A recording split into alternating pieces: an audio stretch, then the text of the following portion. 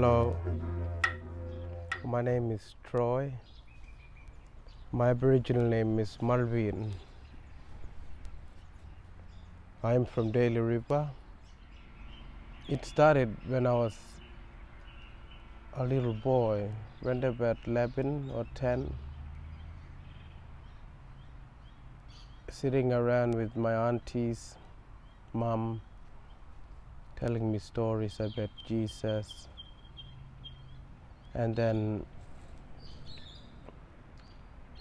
that's the moment I said, I'm gonna find out more about Jesus.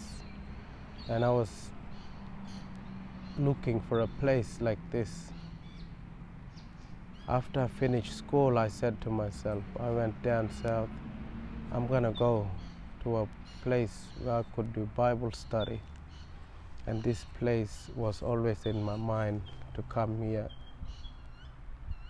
to learn about Christ more deeply, to understand Him and get closer to Him. I started here at Nungalinya 2016, when I was 19 years old. I started doing foundation studies, and then during that time I started learning about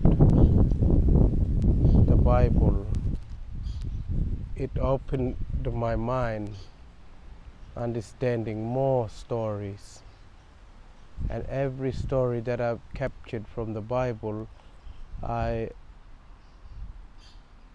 put them through my painting, and that I get my own stories, my traditional stories, and the stories from the Bible. I put them together. For me, I can see it clearly that it's a big story telling about Nungalinya, God.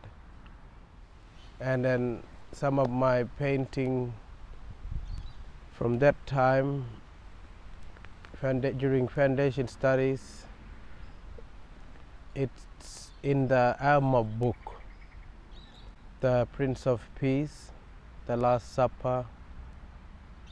They asked me to put it in the book, but it's from Him, Lord Jesus and Holy Spirit been empower me and the people here at Nungalinya. This is my painting of the Holy Spirit.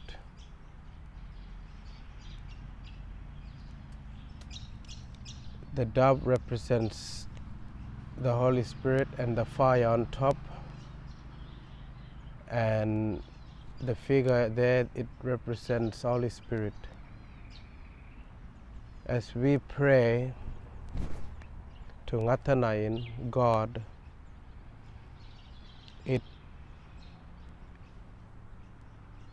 Him get answered the prayer through Jesus. Then Holy Spirit, Jesus say to Holy Spirit, whatever we're praying, whatever the needs, and the white dots represents Holy Spirit sending down wisdom to us. Coming to Nungalinya and doing the arts course gave me new ideas, an opportunity, made my spirit grow. I really enjoyed the arts course here at Nungalinya, meeting new friends, then became like family.